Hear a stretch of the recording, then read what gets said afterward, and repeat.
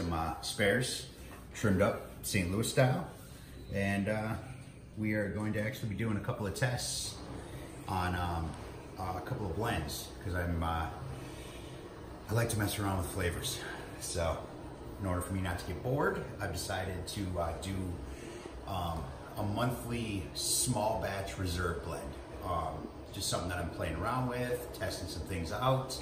I'll do an extremely small batch of them.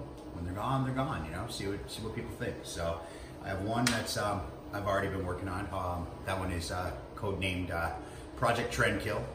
And then I have this other one that I'm going to be trying out that I've been working on, because I know most of my rubs are way on the savory side. I believe if you're going to use any sweet, do it afterwards. You know, build that savory base, use it in your glaze, use it in your sauce, whatever. That's how I bring any type of sweetness to anything. So I don't like sugars in my rubs. They burn. I don't like sweet meat. It's just not my thing, so I don't do it. But I am trying a certain thing out, and it's actually this guy right here. So you see, it's nice, beautiful color, this and that. This one here is actually Project Nutty Nectar. So it's a, I'll give it too many details. It's a sweeter blend using various nuts and things like that. So I'm going to give her a test run on some ribs. I figured what a better place to do it. So anyway, let's get on with this. This is how I do my ribs. So of course, spares, baby backs, I typically don't pull the membrane off. I actually just usually take a knife and I score in between my ribs. Spares, I like to take the membrane off. So it's a quick and easy way. I mean, I'm sure everybody has seen this a million times. Get through into the end here. Get your butter knife in there. Give her a little twist up so you got your little flap. Piece of paper towel. Give her a little tug. Usually start at a corner. That way she breaks loose. And just come on back. So sometimes, depending on how fresh your ribs are, this is real easy. If your ribs are not that fresh, it can be a complete nightmare. So, but just do it like that. Try to keep the integrity all the way along. Give her a nice pull. Save you a little trimming afterwards. Take them right back, like so.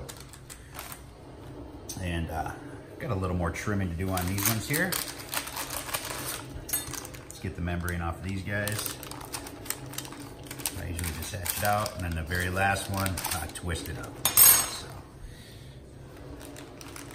start at a nice corner here.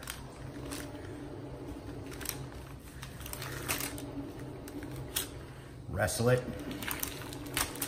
There we go. We won. See, I lost this little bit right here, so I'll take care of that afterwards. I'm actually going to keep that towards the side because I may need that. And come on back.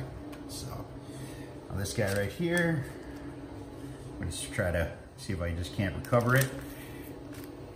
Beautiful. All right. So then I'd like to take my little knife and I really just put a score in there. If I see any of this heavy fat on the bottom, I usually just kind of pull some of it off. But either way, I always give her a little score. Make sure I don't got too much flat meat hanging.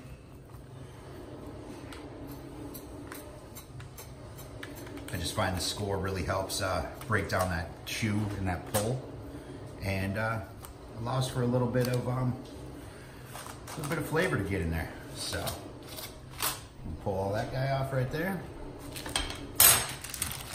and let's give him a flip just to make sure before we start rubbing. Some of this over here. Do a nice clean presentation. Pull this off. This stuff I usually use for when I'm making any stocks or anything, so it never goes to waste. But nice clean look on them. Do the same on this one. I got this one pretty good though. This little stuff here, if I can pinch it and pull it, I don't want it, so. But otherwise, these look nice. These look nice. I'm gonna even these ones off down here. Like I said, I got this ugly fat down here. I'm gonna get rid of that. And that's pretty much it. We're gonna call that a day. Now,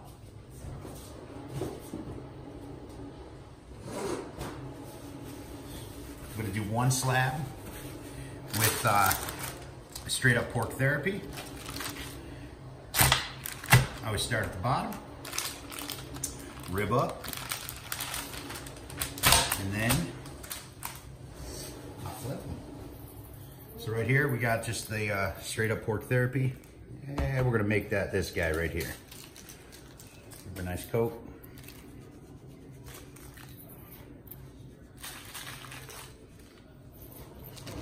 Nice color. Don't usually get too ridiculous on the bottom because it just is what it is. Try to give her a little rub in. Massage it in between them bones a little.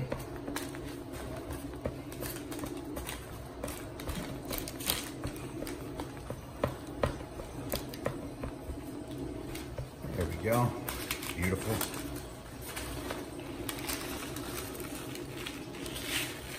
And keep that at the bottom.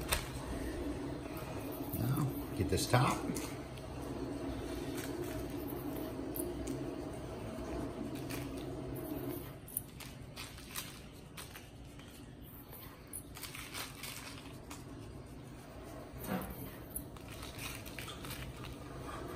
Nice coat, build that nice bark.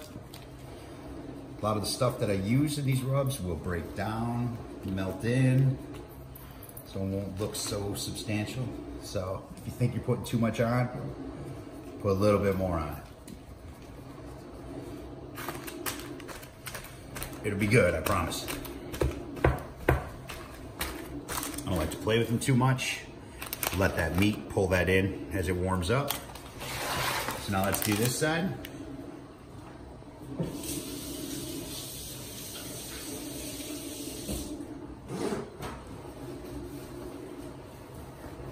So now here is that special reserve blend right here. Should be very nutty, nice and sweet. Man, it's got a beautiful color on it. You can see the texture. Oh, it smells good too. Just want to eat it.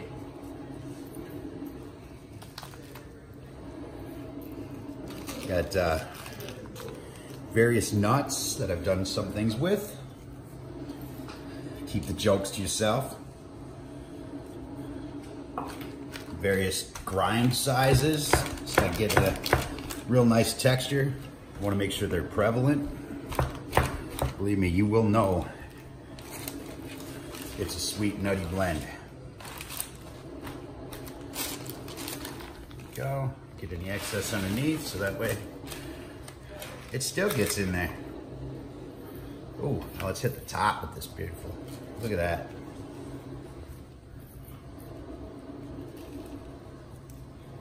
Man.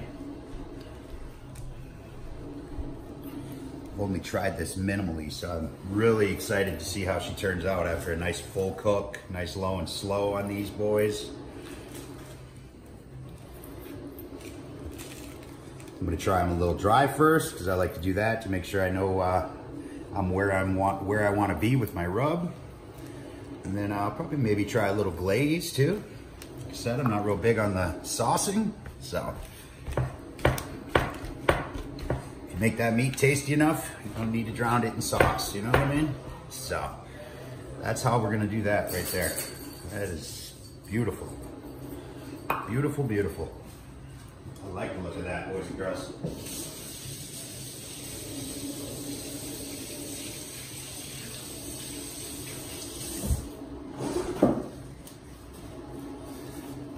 So if you come in, you can check it out. You see the difference. We got our standard pork therapy, and then we got this this new blend.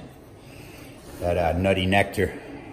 So we're going to let these rest on the counter, probably about half hour, 45 minutes.